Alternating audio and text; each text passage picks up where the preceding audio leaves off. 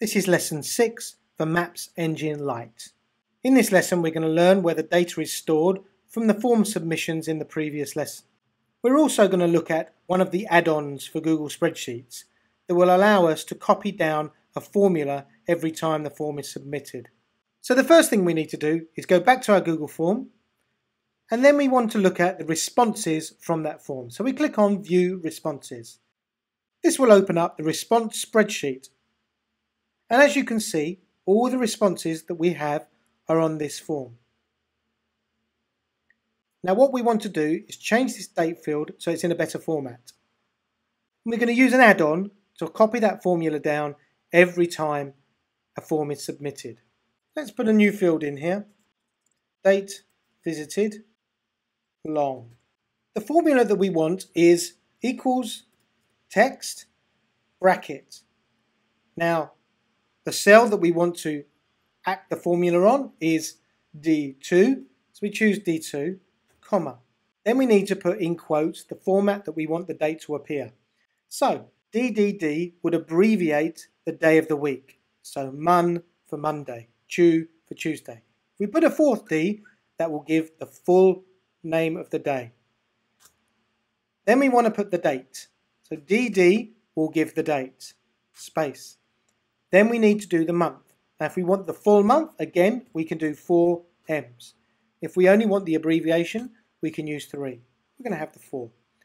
And then finally, if we want the full year, we can put 4 Y's. If we want only the 2-digit year, we just use 2 Y's. And then end quotes, and then bracket, return. And we can see that it's given us the date. Now what we can do is copy this down. Let's expand the length of the column so we can see everything here. Okay, now that's fantastic, but if we want to submit another record, then we don't want to have to copy it down every time.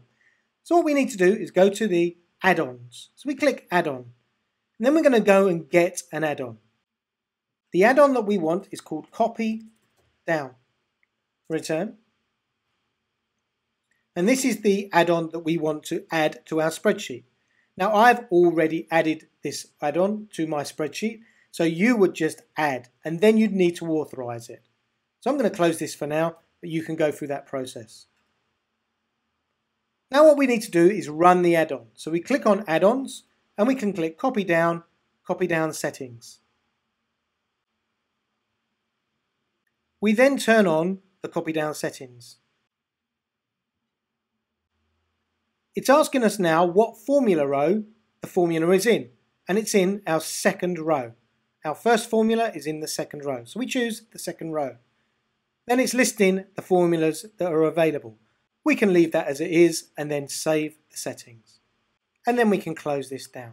So let's look at row 10. What we want is this field to be populated as soon as a new record comes into the spreadsheet. So let's go back to our form, submit one more form.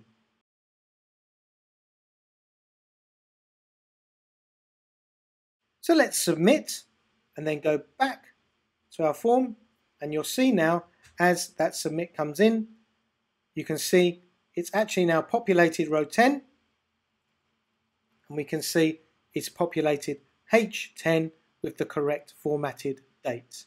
That concludes this lesson. In the next lesson we're going to go back to our Google Map and we're going to import our data into our Google Map.